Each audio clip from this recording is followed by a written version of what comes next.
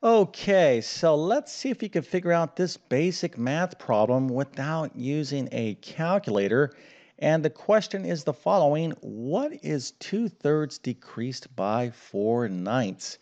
All right, so again, that is the question and no calculators. But if you have the answer, go ahead and put that into the comment section. I'll show you the correct answer in just 1 second. Then, of course, I'll walk through exactly how to solve this problem. But before we get started, let me quickly introduce myself. My name is John, and I have been teaching middle and high school math for decades. And if you need help learning math, well, check out my math help program at tcmathacademy.com. You can find a link to that in the description below. And if this video helps you out, or if you just enjoy this content, make sure to like and subscribe, as that definitely helps me out. All right, so let's just take a look at this question one more time before I show you the answer. So what is 2/3 decreased by 4/9? So the key to figuring this problem out is we have to understand what this word decreased means, at least from a mathematical standpoint, and then we're going to have to perform a mathematical operation between these two fractions. So let's go and take a look at the answer. So the correct answer is the following, 2/9. Okay, so how did you do? Well, if you got this right, we have to celebrate by giving you a nice little happy face and A plus a 100% and multiple stars so you can tell your friends and family that indeed you are a professional certified expert in the area of subtracting fractions because that's what we're going to be doing here. So we're going to take this value, which is 2/3, and we're going to lower it or decrease it, or we're going to subtract away this amount from it. Okay, so that's what this word decreased means. It implies subtraction. So we're going to have to know how to subtract fractions here. So if you're comfortable with fractions, this should be pretty easy. If you forgot fractions, well, we'll see exactly how to do this problem right now. Okay, so what is 2/3 decreased by 4/9? Well, again, we need to interpret what this word decreased means. It implies finding the difference between two numbers. So let's kind of look at a basic example. If I have, let's say I have 10, okay? And this is a good little strategy to use if you're confused about something in math. Always substitute. Let's say you're dealing with a math problem and you're confused what's going on. See if you can substitute that problem with an easier version of the problem. So let's just get rid of these fractions here for a second. Of course, you can see what this means, but let's suppose we didn't understand this meant subtraction or you were confused about it. So we can kind of just maybe use some easier values. So let's use something like this. So what is 10 decreased by 2? What is 10 decreased by 2? Boy, I can't even speak here. So 10 decreased by 2 would be what? Well, 10 minus 2.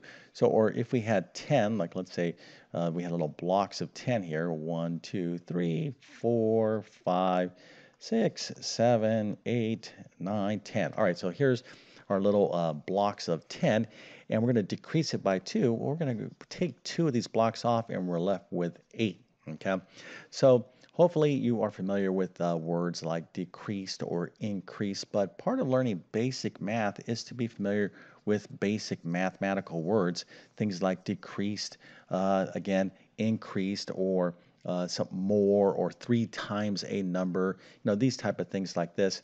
So learning the language of math and how to translate, a verbal expression into a mathematical expression is very important. So don't feel bad if you got a bit confused here. But again, we're dealing with fractions that can be kind of confusing already enough for some of you out there. So, if you were like, well, not quite sure, use a easier example, kind of like what I just did here with 10 and 2. Okay, so again, we just saw that we're going to be subtracting. So if we take 10 and we decrease it by 2, that means 10 minus 2.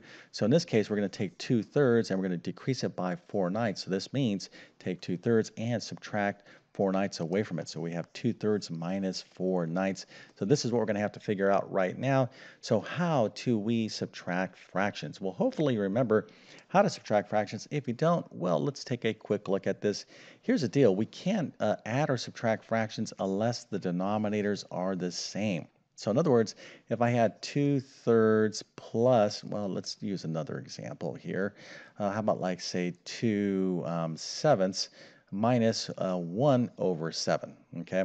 Well, I could subtract these fractions because the denominators, these bottom numbers are the same. So in this case, all we have to do is subtract the respective numerators, the top numbers. That would be 2 minus 1 or 1, or the answer here would be 1 over 7, okay? All right, so I can't really rush through here and teach you everything you need to know about fractions, but hopefully that's a little refresher here. So we don't have the same denominators, so we can't subtract the fractions as they are now, so we need to find the lowest common denominator. What number does both 9 and 3 have in common such that we can have the same denominator down here? Well, the answer is 9. Okay, so the lowest common denominator is 9, meaning that we could take this fraction right here and fix up this denominator so that it is the same as this denominator right here, which is 9. Now, again, talking about some real big, huge topics, important topics when it comes to fractions in mathematics. If you don't understand the LCD, or if you forgot how to add or subtract fractions, I'll give you some great recommendations. But let's go to continue on with this problem. So what we need to do here is change this fraction 2 over 3 such that its denominator is 9. So how can we do that? Well, we need to take this 3 here and turn it into 9, and that's very easy. All we have to do is multiply that 3 by a 3, and we get a 9. But here's the deal. If we're going to multiply this denominator by 3, also have to multiply the numerator by 3 as well. So this fraction becomes 6. 2 times 3 is 6. Over 3 times 3 is 9.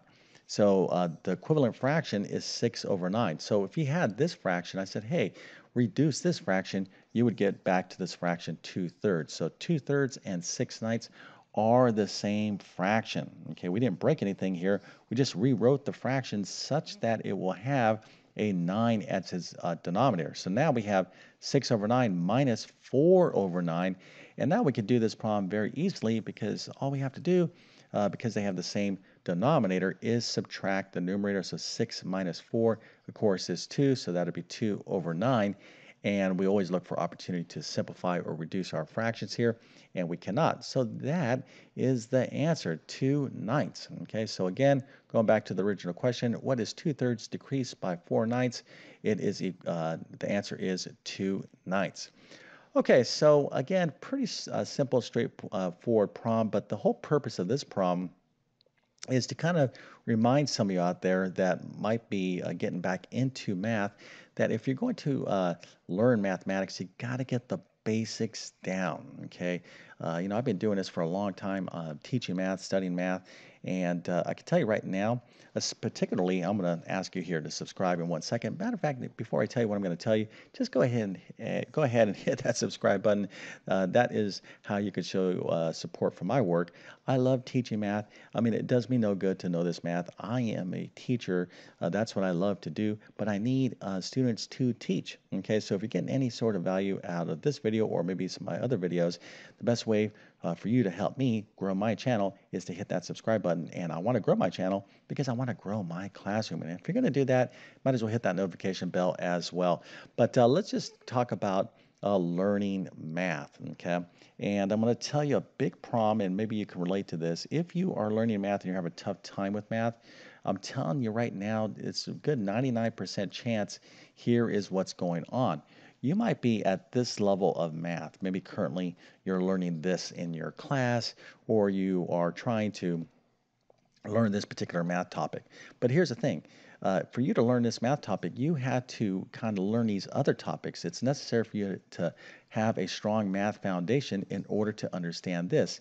So what ends up happening very, very oftentimes is that people who are at this level of math, have a pretty shaky, or were struggling at this level of math, didn't really master these fundamental topics. And they're like, yeah, I don't have time to learn that because you know what? I got to get to this because I got all this to learn right here. So their eyes are towards the future, and they're kind of like, well, I'm not going to go back and relearn math. I don't have time for that.